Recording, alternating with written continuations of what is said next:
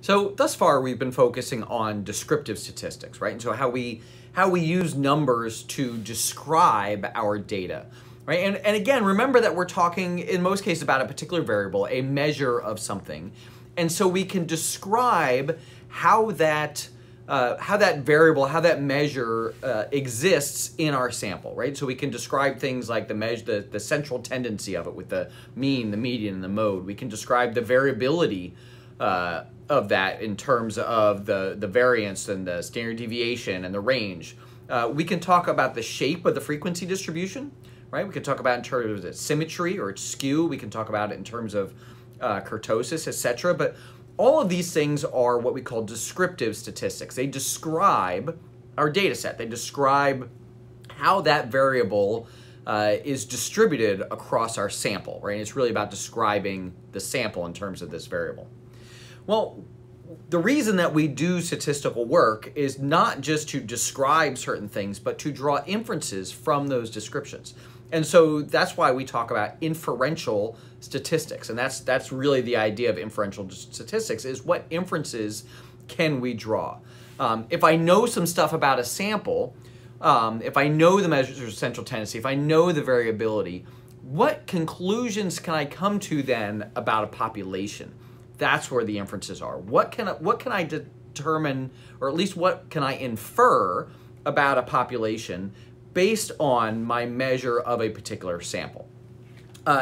Now, there's a couple things with that. So there's a couple of different things I might want to do. One is, if I have a sample, I can infer some things about the population that sample is representative of, whatever that is, right? And so if I want to know about varsity athletes in college, right, I might have a sample of varsity athletes.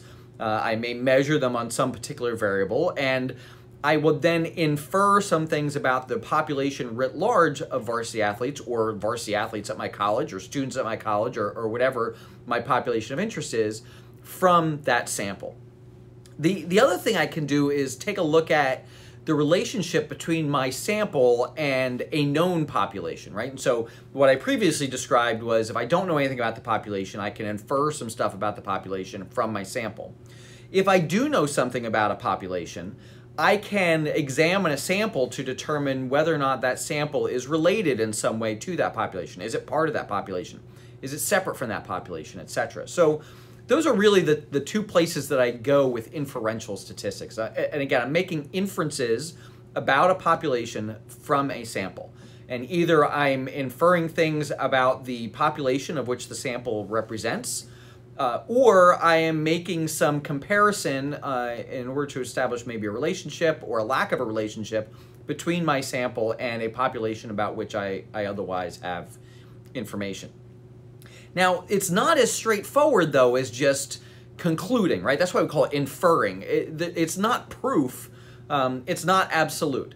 The problem is that whenever we have a sample, even a random sample, it's not going to be exactly representative of the population. They're going to differ in some ways, right? The means won't be exactly the same. The population mean and then the mean of a sample on a particular variable taken from that population will not necessarily be equal, really just due to random chance, if nothing else, right? So the idea of sampling error comes into play, that there are some errors that are introduced just by virtue of taking a sample of the population rather than taking a look at the entire population.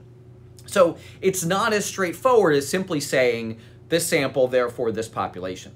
That said, there are some statistical theories that help us get past that idea. So there's some things such as the central limit theory, understanding confidence intervals of the mean, understanding things about standard error. These statistical theories give us the room in order to make some of these inferences. And so that's really what we're going to talk about now, is taking a look at what these statistical theories are and what they tell us about what we can infer about the population from our sample.